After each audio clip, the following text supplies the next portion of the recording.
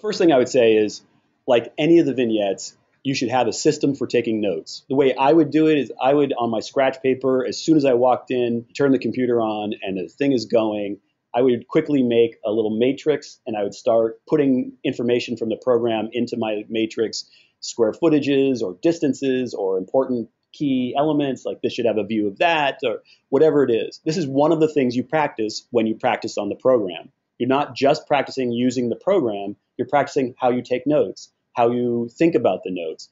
Everybody's going to have a different way of doing it. Not everybody is going to agree that you have to write out notes. I personally think it's smart. I think for most people it's a good idea. I personally find it when you toggle back and forth between the program and the drawing page that it sort of throws you off. It's hard to reorient yourself back into the drawing page when you do that and find your note spot that you're looking for on the other. If you're very comfortable with that, if you practice it and you realize, oh, it just takes too long for me to write anything out, well, then don't write anything out. Find the way that works for you, but have a system for how you're going to deal with all the information. It's a key aspect to kind of how you do this.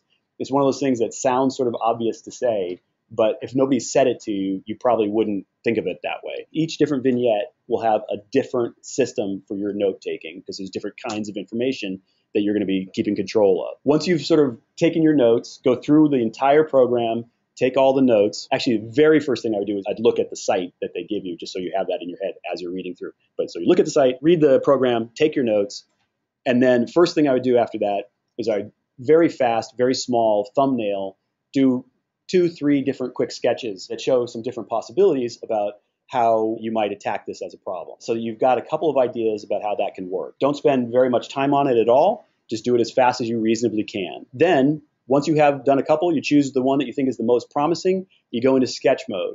You start putting some green lines, which are the ones that don't count. The computer won't look at them. They're only for you. And do some very quick, but to scale, understanding, like, will this fit if I do it this way? Do I have enough room to fit the building? Do I have enough room to put a parking lot into this spot? And then once you've done that, go back to your notes and read your notes again and make sure that you haven't forgotten anything. It's a lot of little details that can show up, like the front door of the restaurant needs to be in sunlight during the day, something like that.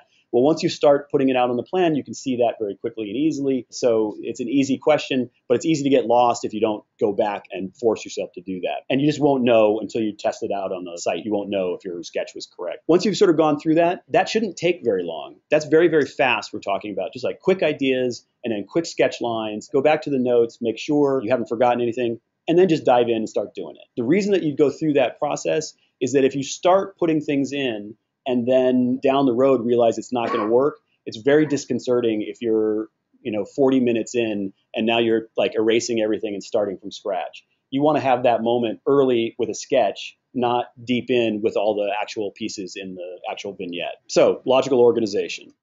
BlackSpectacles.com is the home of online learning for architecture and design. You can go to BlackSpectacles.com, kind of get a taste of this online A.R.E prep curriculum we built with AI Chicago and Mike, covering all 7 sections of the exam. And there are free tutorials in every one of those courses. As a part of today's session, you're eligible for coupon codes for your A.R.E membership. 15% off the monthly membership and 30% off an annual membership, all through the end of the month. And we're doing group memberships. So if you want to get one for your firm or if you want your firm to buy one for you, you can go to blackspectacles.com/business or just email me. We're running a promotion again where business memberships are 15% off as well. Our next webinar is going to be different. What we're going to do is we're going to sort of have a no-holds-barred Q&A session with Mike. It's not specific to an exam. Whatever exam you're working on, you have a question, you've tried to solve a vignette and you don't like your answer, you're unsure about your answer, put it in a PDF and email it to me. And what we'll do is we're just going to take them first come, first serve, and everyone who submits them will take an hour and Mike will answer them one after the other. So it'll be a cool event because if you actually have a question, you can get a real answer. And if you just want to see what other people are kind of wrestling with, it'd be a great way to learn from other people's questions and problems and so on. So that's going to be on April 22nd.